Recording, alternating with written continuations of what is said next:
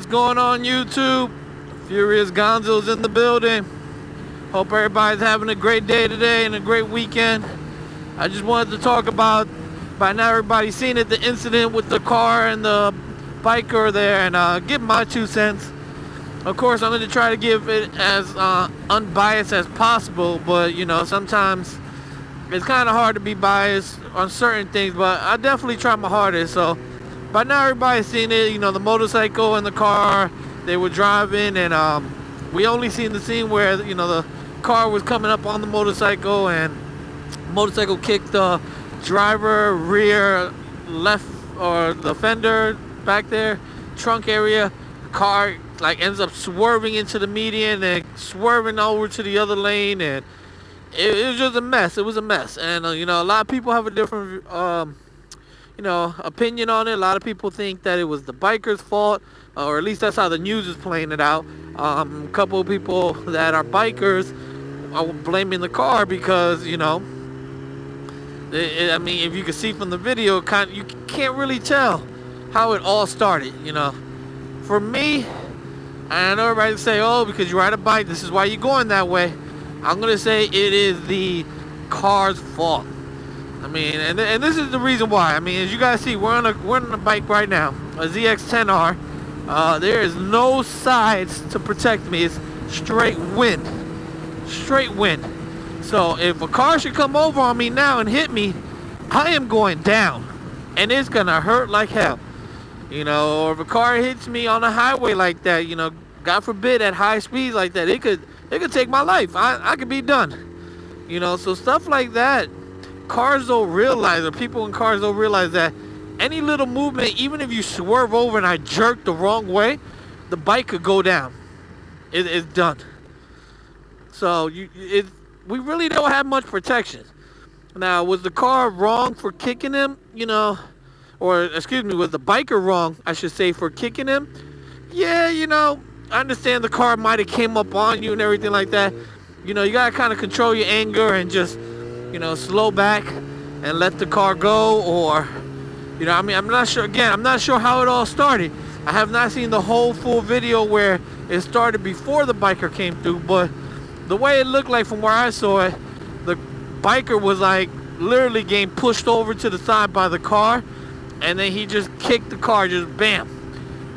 And I think the car did a little bit of over-exaggerate. There's no way, like for instance, if I kick this red car right here, that it's gonna swerve, or any car is gonna swerve no matter how high speeds. There's no amount of force that I can give it to make it move that much. The car weighs a couple hundred tons.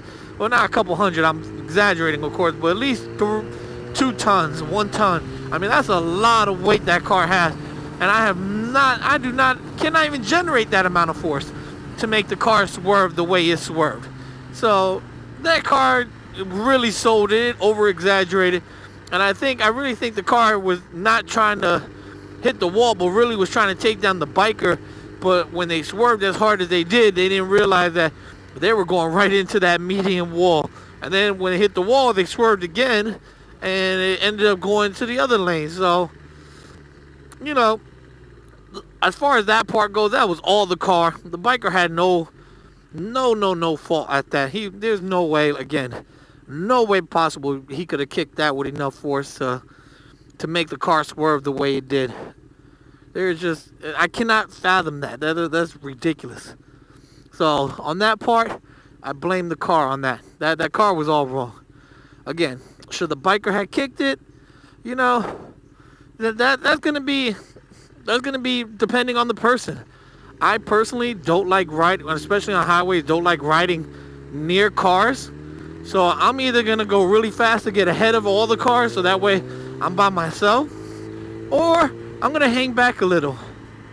You know, instances where there's traffic like today that I'm catching here, you know, I try to stay a good distance behind the car. I'm always checking my rear view mirror and making sure, or my side view mirrors I should say, making sure the car behind me is slowing down and all that.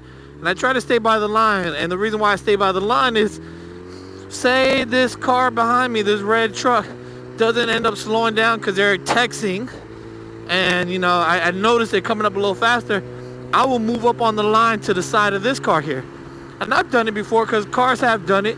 They're not paying attention, and they're coming up, and they almost hit you from behind. You know, and that's the worst thing for a biker, just sitting at a light and being hit from behind, especially if the biker's not paying attention, because a lot of them don't. You get hit, and that's like the worst injuries ever. So me personally, every time I come to a stop, I'm looking at my rear view mirrors, and I'm seeing what that car behind me is doing. And if I notice the car's not slowing down, I just slowly move up on the side of whatever car is in front of me on the line, just to be safe.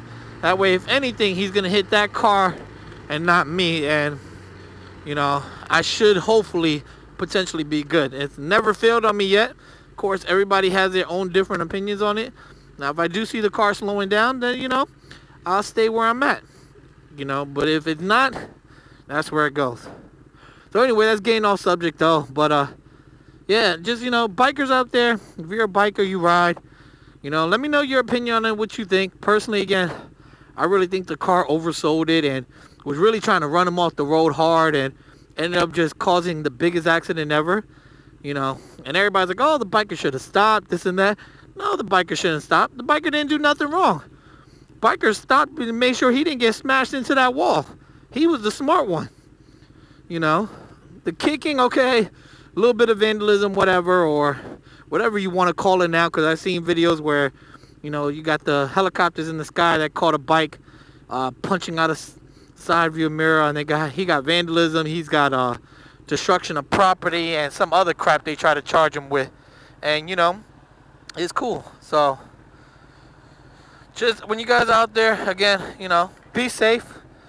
We are on two, you know, drivers. If you're driving out there, texting and driving, try not to keep the phone down. I know sometimes you feel like the texts can't wait, or, you know, the world's gonna stop if you do not respond to this person. It's really not. It is really not. Just be careful. And again, that's my view on it. As far as bikers, you know, if you guys have road rage like that, you're gonna have to kind of hold it in. You see a car coming to try to hurt you, slow it down or just take off on them. I mean, your bikes are fast, you know, especially if you got leader bikes like me. I take off on a car, they're not catching me. There's no way, I promise you right now. So it's that simple. Just be safe out there, guys. Try to control your road rage as much as you can. You know, I know sometimes it could be like hell to do so, but do what you can to protect yourself without trying to kick a car or anything like that. You know, there's other ways to protect yourself and other way to take your anger out, and just you know, just try that out. Anyway, guys, I'm gonna let you go from here. You guys have a great day today, and if you like the video, please subscribe, give it a like, definitely leave your comments. Like I said, I would love to hear your review on what you got, or not review, but opinions on what you guys think, who was wrong or who was right with that video. And again, thanks for watching, everyone. Peace.